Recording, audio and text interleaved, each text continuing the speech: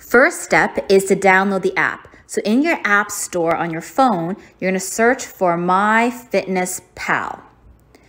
Then you're gonna click on MyFitnessPal over here, download it, and you will be taken to this page where you'll sign up for a free account. So go ahead now and do that. Once you log in, when you press the home button on the very bottom, you will see that this page will bring you to lots of recipes, different ads, etc., and different articles you can go ahead and read. We're now going to set up our goal, which is our very first step. So the very bottom, you will see that there goes home, diary, and then it'll say this plus button. Then there's a progress button.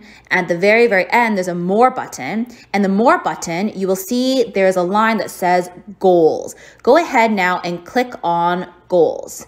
When you click on goals, it will ask you for your starting weight, your current weight, goal weight, how much you want to lose per week, as well activity level. I'm not too concerned about these numbers. You can go ahead and type them in if you want to, but my really objective here is I want to set the nutrition goals for calorie, carbs, protein, and fat. So go ahead now and click on that.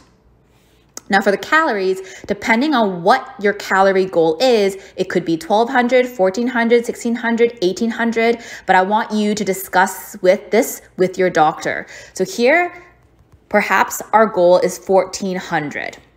Now, after that, we're going to set out the macronutrients. So for carbohydrates, we want to choose a macronutrient range of 50%. And then for protein, we want to move this up to 30%. And then for fat, we want to move it down to 20%. So at the very end, your percent total should equal 100%. All right, so 50% of our calories from carbs, 30% of our calories from protein, 20% of our calories from fat, totaling to 100%. So now go ahead and click on the check mark. Now everything is saved here, and these are the goals we're going to try to attain on a daily basis. Now it's time to customize our meal diary with the number of meals we'll eat in a given day. So we're going to click back on the arrow button to go back. We're going to click on it once more and then scroll down until you see where it says settings. Click on settings and then click on diary settings. From here, we're going to click on customize meal names, and we're going to enter in the different names for our meals. So meal 1 will be breakfast. Meal 2 will be AM snack. Meal 3 will be our lunch. Meal 4 will be our PM snack. And then meal 5 will be our dinner. And then click on the check mark to confirm. Now you're gonna go back to the original home page by clicking on the back arrow. And now it's time to add in our food. When you are new to tracking food, it's really important that you use things like measuring cups and measuring spoons along with a kitchen scale to improve accuracy of your food intake. As you can see from here, a tablespoon of, say, oil is very different than, say, a teaspoon of oil in terms of volume. Now, let's just say you want to enter in 1 ounce of walnuts into your meal plan. Let's use the kitchen scale now to make sure we measure exactly 1 ounce. So turn on your kitchen scale, and then you can turn the unit to either grams, or in this case, I want it to be ounces. Take your little cup or plate, put it on the scale, and then go ahead and tare it, meaning we want to make it go back to 0. So we're only measuring the walnuts and not the container. So then now that's set at 0, you can see we can now add in the walnuts. And we're going to stop at 1 ounce.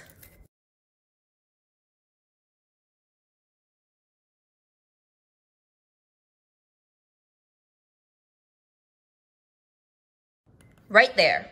And that's your 1 ounce of walnuts that you can then enter into MyFitnessPal. Now let's enter in the 1 ounce of walnuts we plan to eat. So the very bottom, we're going to click on the blue plus button and then click on the icon that says food.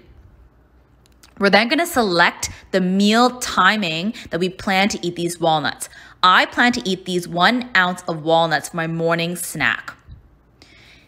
In the search bar, we're gonna type in walnuts.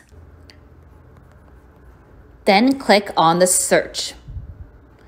Now, I like to click on the button that has this badge and an arrow. The reason why is that these are what we consider as verified searches. So they're more accurate than ones that do not have this verified badge.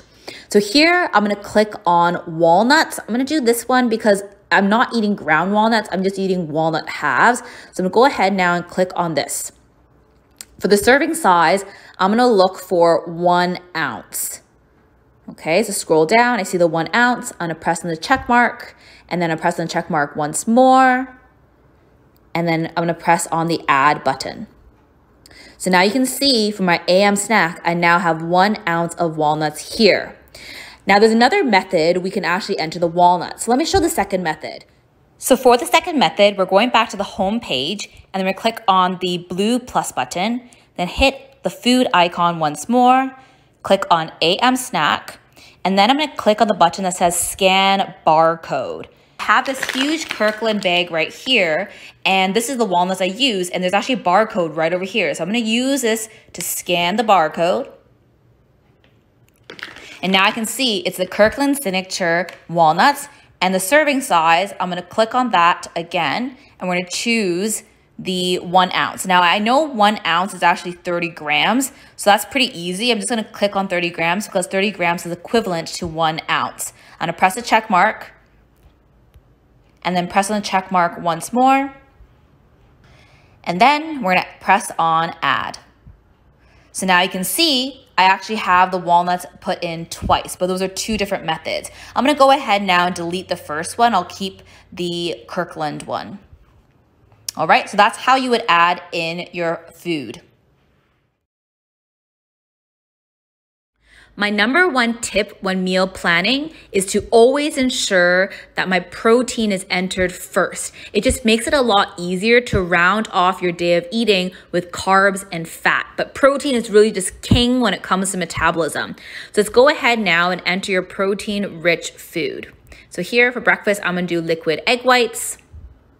Click the verified button, and I can find the brand I usually buy. I'm gonna be eating 1 full cup of the egg whites. I'm gonna add it to breakfast. Then my morning snack, I'm actually gonna be eating some yogurt. So here I have my container of plain Greek yogurt. I'm gonna find the barcode here, scan it, and I'm eating exactly 175 grams. So I'm gonna go ahead, check that off, add that into my morning snack. Then at lunchtime, I'm gonna be eating some cooked chicken. Click the verified button, and then there's some cooked chicken breast. I'm gonna be having roughly 4 ounces of cooked chicken. And then for dinner, I'm gonna be having some haddock. So here I have haddock. There is actually some cooked, ooh, perfect, a baked haddock. And I'm gonna be measuring this. I'm gonna be having roughly 6 ounces. Okay, so that's why I'm doing 2 servings at 3 ounces each. Now, you'll see on the top, 840 calories remaining for the day. And then from a protein standpoint, if you scroll down, you click on nutrition, and then you go down to the nutrients tab, you'll see I've reached my protein goals. This is fabulous. I've actually exceeded my grams of protein. Not a big deal as long as my calories are gonna be 1,400 or slightly under that. My second tip is that when you're searching for your food, if you enter a food before, it will be actually on your recent list. So for example, for breakfast, I'm gonna say I'm gonna add a food, and I'm gonna click on my most recent food. So most recent all meals, check on that, and it'll come up with a list of my most recent foods I've entered in the past. And I actually want the skim milk, because if I drink skim milk every morning, it'll actually show up there. I'm gonna add it to my breakfast. And then as my afternoon snack, I'm gonna add in something that's recent. Apples there, I'm gonna add it in. So if you eat similar foods day to day, then you don't even have to type it in, you can just find it. And then for dinner, I wanna have some bok choy. Again, you can see it here. I've added it before, and I put it in.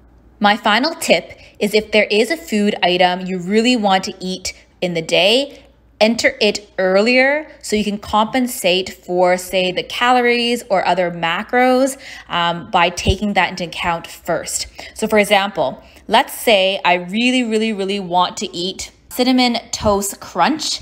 So I'm gonna go ahead now and scan the barcode for Cinnamon Toast Crunch because I just really am craving it. I'm gonna choose 31 grams, so roughly 3/4 of a cup of Cinnamon Toast Crunch. Now, I can go down and see what other nutrients I'm still missing in. So you can see from here, carbs, I still have room. Fat, I still have room as well. Next, I'm going to add in my veggies. So now that I have my little treat, which is the Cinnamon Toast Crunch, I'm gonna just make sure I actually get some vegetables so I get some fiber in my diet. So with my eggs in the morning time, I'm gonna look for some mushrooms. I'm gonna have some 1 cup of sliced mushrooms I'm gonna add in. And then for lunch, I'm gonna add in some lettuce. I'm gonna do 3 cups shredded lettuce. I do wanna have a dressing with that. So I'm gonna type in maybe a Kraft Caesar. And I'm add in 1 tablespoon. And then for dinner, with the bok choy, I want some jasmine rice. And there's some cooked jasmine rice. There we go, some cooked jasmine rice. And I'm gonna be having 1 full cup of cooked jasmine rice. Okay, so again, I have some vegetables at breakfast. I got some vegetables at lunch. I got some vegetables at dinner. And I still have 172 calories remaining. So the next thing is I'm gonna round off any other food items I may want to add to my meal. So for example, at breakfast, I do need a little bit of olive oil. So I can look for olive oil. And I'm gonna be using 1 teaspoon of that to make my eggs. And then same thing for my bok choy in the evening. I also need some olive oil. So I can see if I have it here. There we go, olive oil, gonna add that in. And now I still have 92 calories remaining. So let's click on nutrition, see what I have left. So again, carbs I still have room, fat I have room. So really at this point, I can just decide what else I wanna eat. So in this case, again, I have 92 calories remaining. So perhaps with my Greek yogurt, I wanna add some blueberries. That would be kind of nice to sweeten up my yogurt. So I'm gonna add in 1 cup of blueberries. And basically, I've hit my goals. I only have 8 calories remaining, no big deal. So for breakfast, I'm having egg whites with mushrooms and a glass of milk. For morning snack, I have some Greek yogurt with blueberries. For lunch, I have a chicken Caesar salad. For afternoon snack, I have an apple and Cinnamon Toast Crunch cereal. And then for dinner, I have some fish with sauteed bok choy and rice.